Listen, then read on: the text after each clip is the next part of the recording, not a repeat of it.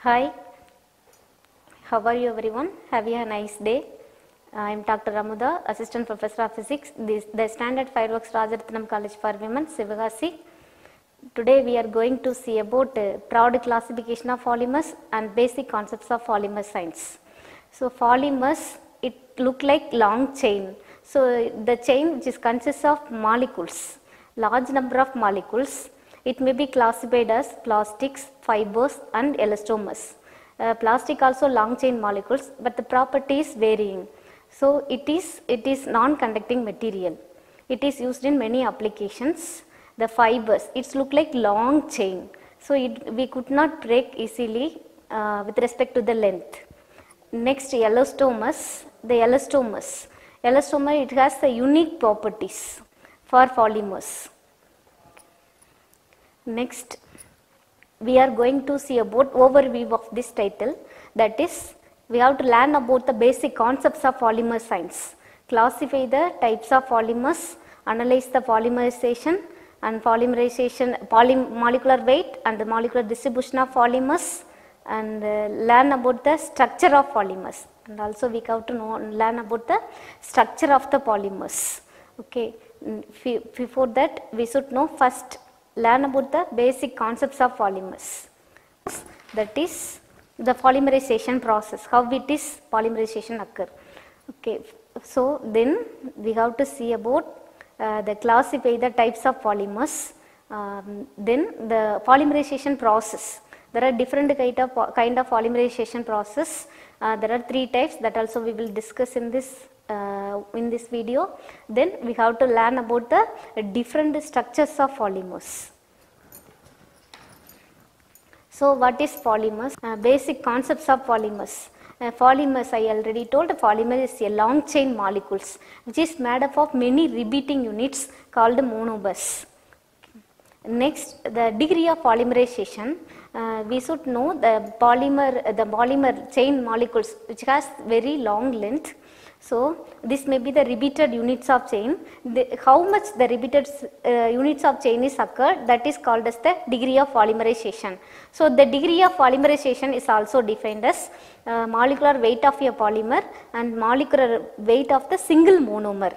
So monomer is the consists of repeated units, that is chains. Every single monomer contains some number of molecules. Okay, here the molecular weight of the polymers is the product of the polymer weight of the repeated unit under the depolarization, under the degree of polarization.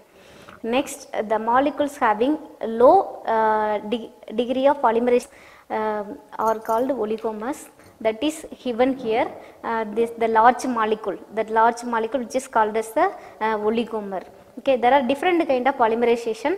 Addition polymerization, condensation polymerization and co-polymerization. So addition polymerization means the same unit which may be repeated in many times, it is attached together to the bonds. Then condensation polymerization.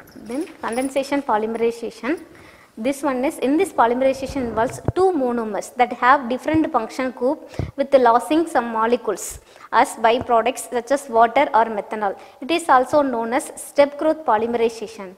The next one is co-polymerization. The co-polymerization method, when a mixture of more than one or different monomeric samples is allowed to polymerize and form a copolymer, then we call this process as co-polymerization. Then molecular weight, when polymers are fabricated, there will always be a distribution of chain lengths.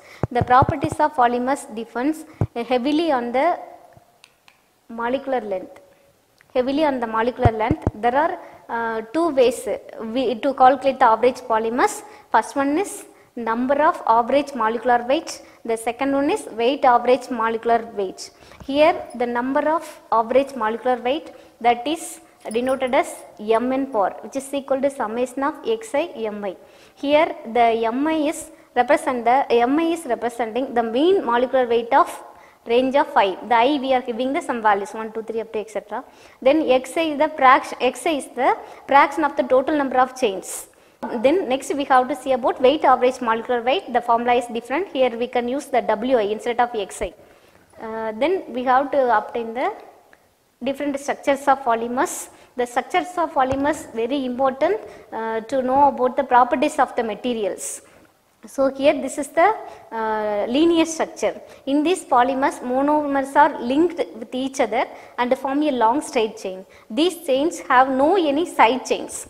Okay. These molecules are closely packed and have high density and high melting point. The next one is the branched polymers.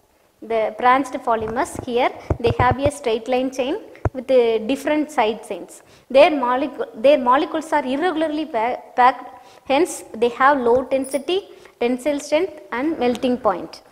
The next one is the cross-linked polymer. This one is the the first one is the cross-linked polymer. Here in this monomeric units are linked together to constitute a 3D network. The links involved are called cross links. They are hard, rigid and brittle to do their network structure. Then the last one is network polymers. Across linked polymer that includes numerous interconnection between the chain. So here you can see the figure, there are many interconnections available. Okay. Here, thank you so much. Thank you for watching this video.